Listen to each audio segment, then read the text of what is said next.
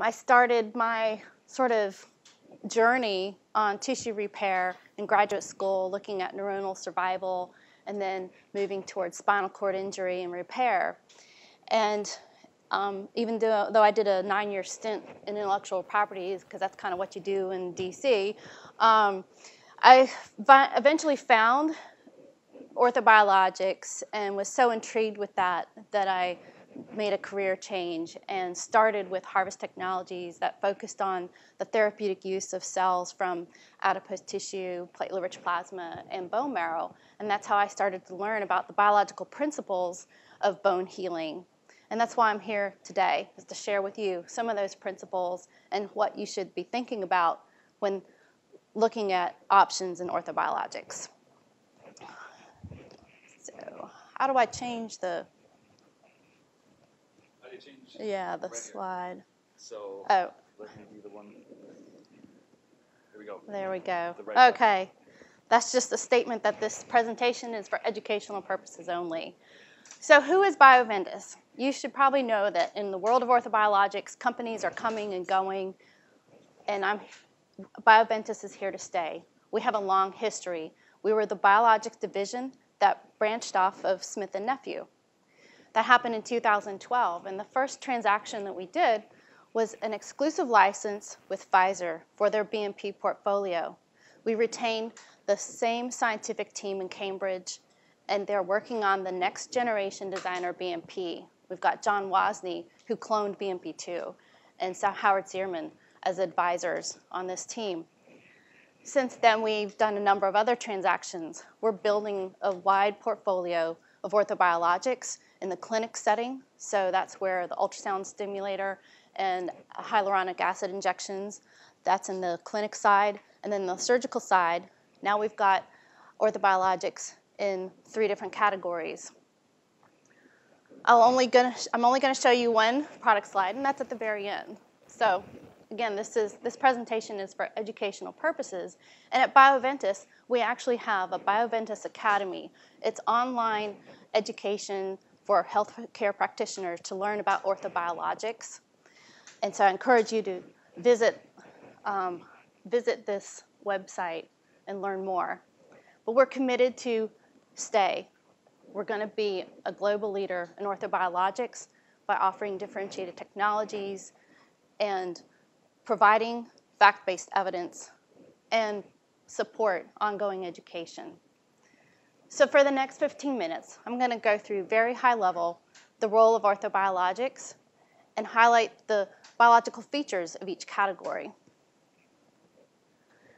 You're familiar already with this race between fixation and fusion. And the use of autograft in orthobiologics is to provide successful and hopefully complete fusion before the instrumentation fails.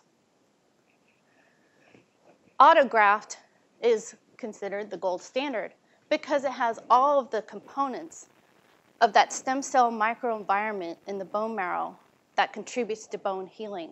It has all of the cells, not just the mesenchymal stem cells, the hematopoietic stem cells that give rise to the macrophages and the monocytes and the megakaryocytes. There's this milieu of growth factors. But who are the patients where autograft may not work? We just saw a couple of cases. What type of orthobiologic are you going to use for that patient? So just keep that in mind as I go through these different categories. Orthobiologics aren't necessarily intended to completely be the end-all, be-all. They're intended to augment the patient's own ability to heal itself. In some cases, they'll overcome the complications associated with autograft. Orthobiologics are used in combination to supplement local autograft. Some cases, there's evidence of equivalency to autograft. But there's so many different options, and they all have different unique properties. You've seen the essential properties of bone healing presented as a triad of the 3 O's. I submit to you a diamond approach. More than 250 years ago, Albrecht von Haller stated that you had to have a vascular supply before bone healing could occur. And so that's why I've added osteogenesis as another essential component to bone healing. And I'm going to use this diamond approach as I describe each of the categories of orthobiologics. And for this talk, we're going to be focusing orthobiologics in the world of bone grafts. Orthobiologics covers a wide variety of options that treat the musculoskeletal systems. But we're going to be talking primarily about bone graft options. So let's start with bone marrow, because this is still an autograft. It's providing osteogenic cells, osteoinductive signaling proteins, as well as angiogenic signaling proteins, but it lacks the scaffold. What is so unique about the bone marrow? Some of you may or may not know that within the bone marrow environment, there is low oxygen tension. And the cells in that environment produce hypoxia-inducing factor and stromal-derived factor 1. This is a very potent chemoattractant, and it retains the stem cells within that environment. What happens during injury? That can be characterized as being hypoxic. And so the local cells at that site release stromal-derived factor 1, and it actually mobilizes and recruits stem cells from the bone marrow to that site of repair. This is what your body is doing naturally. It has the ability to heal itself. And what you're doing when you're taking bone marrow aspirate is you're capturing that healing potential and putting it in a more concentrated form at that site of repair. Arnold Kaplan, 30 years ago, highlighted the importance of the identity and numbers of responding cells that contribute to bone healing. But it was Philippe Hernigot who demonstrated a clinical correlation between a high number of connective tissue progenitors from bone marrow concentrate to successful bone fusion and tibial non-unions. So the advantages, very quickly, of using bone marrow aspirate is that it is autologous, and it provides the heterogeneous mix of cells and signals. And there are a number of clinical studies that I could talk to you about demonstrating the effective use of bone marrow. The disadvantages in this category is that there are many different aspiration needles and different concentration systems. So Joe Lane at HSS has probably the best study where he compared head-to-head 3 different bone marrow concentration systems. The aspiration needles, what's new about in this space is that they've gone away from a traditional jamsheety to closing off that distal port, and there's open side ports, so you're gathering stem cells from a unique and different place each time you're aspirating, and that falls in line with George Mushler's theory that the best quality of bone marrow is those first 1 to 2 cc's.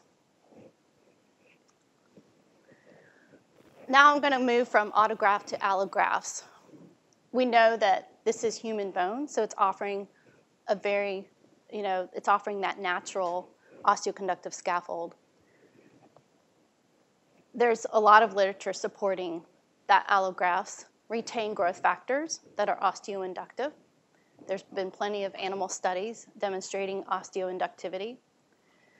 And now some of the allografts are detecting the presence of angiogenic growth factors. So that's why that part of the diamond is not in bold, because they're just, some of the companies making allografts or processing allografts are just sort of starting to look at that. You're all familiar with the different formats, the chips and the chunks and the strips and the blocks.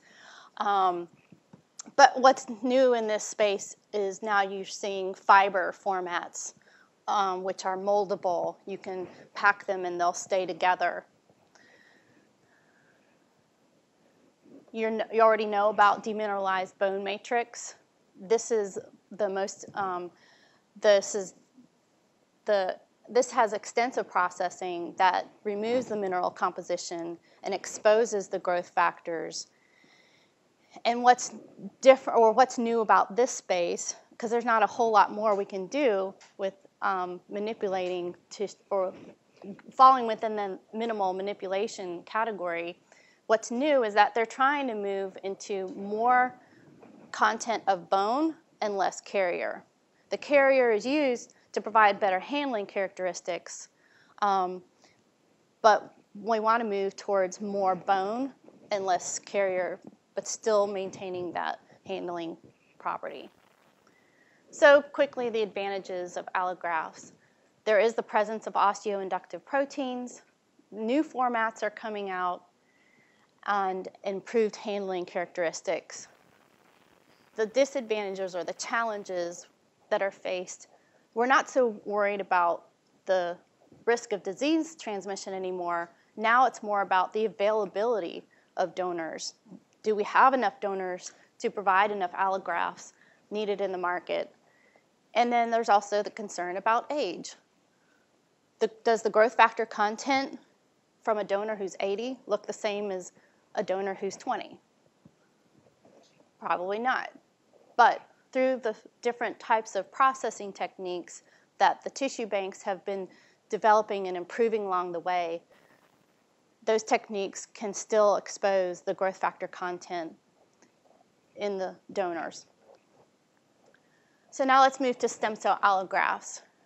The intention of this category was to mimic all the biological features of autograft, but in an allograft format.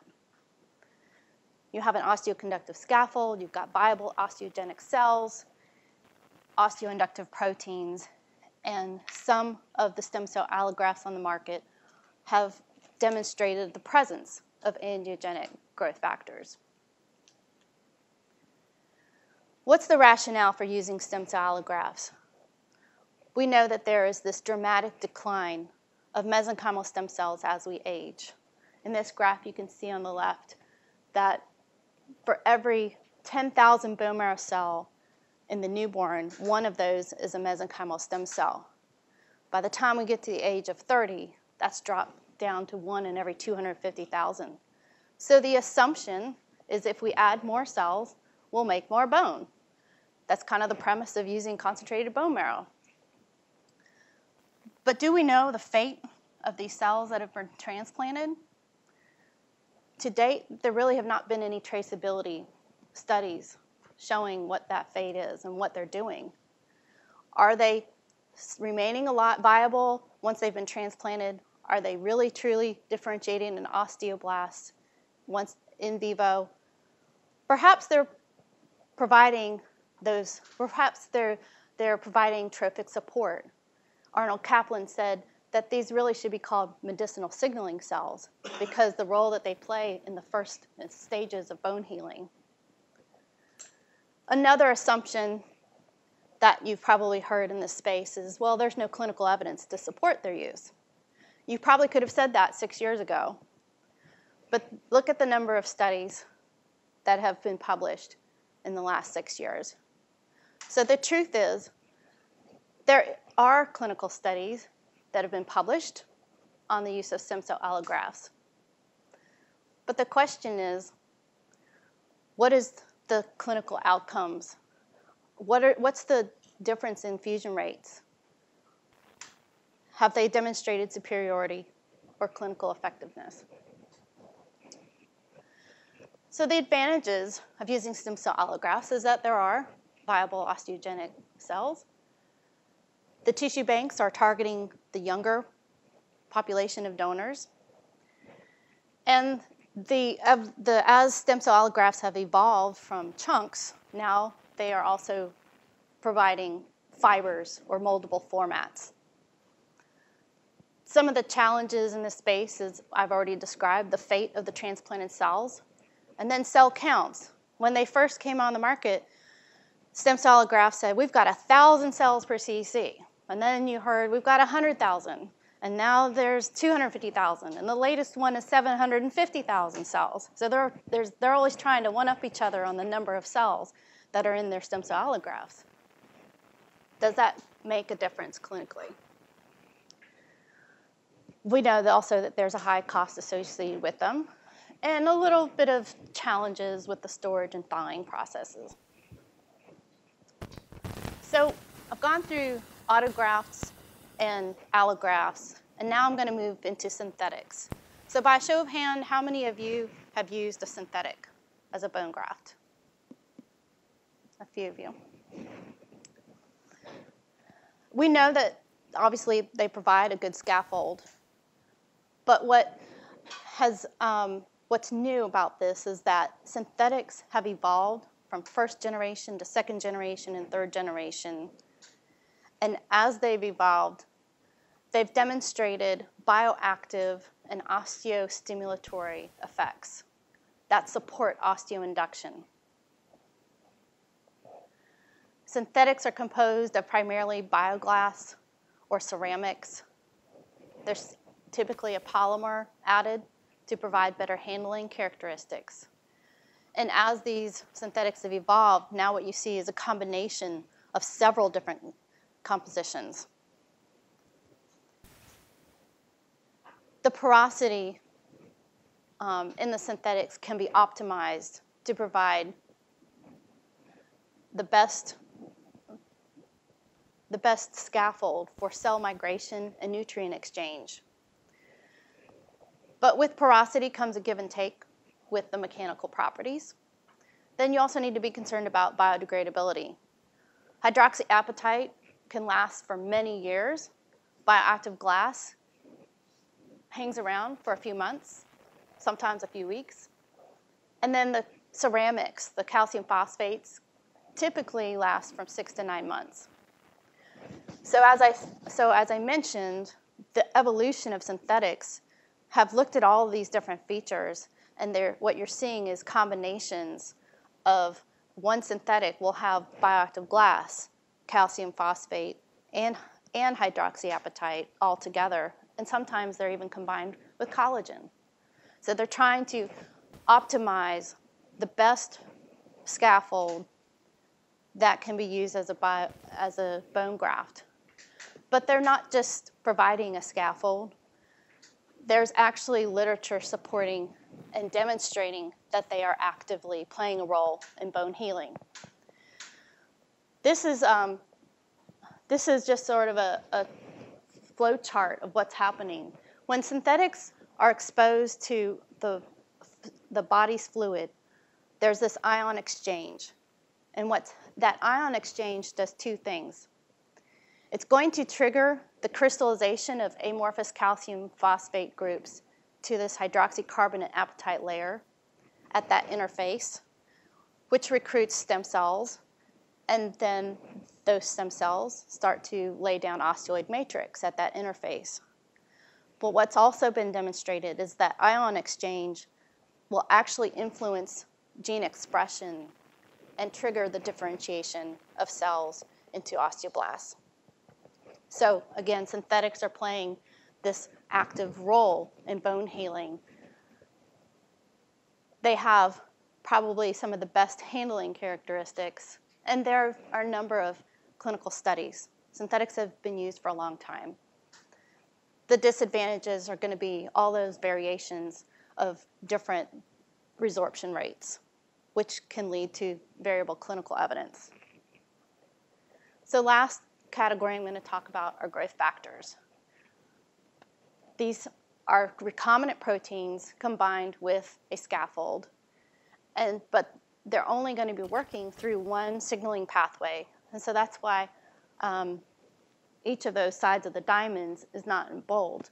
So we know that the current BMP2 on the market is combined with the bovine collagen, and it's going to function through that BMP2 signaling pathway. It will support chemotaxis and proliferation. It supports and directs the differentiation of stem cells into osteoblasts. But BMP2 also promotes the entire bone formation process, and it will actually promote osteoclastic activity. PDGF, platelet-derived growth factor, is another option in this category. It's combined with a synthetic scaffold, and it also functions through chemotaxis and proliferation, but it's regulating VEGF. So it's working through the angiogenic pathway. And then I just wanted to remind you again that Bioventus is working on the next BioBetter BMP. So in a few years, you'll start to hear some noise about that.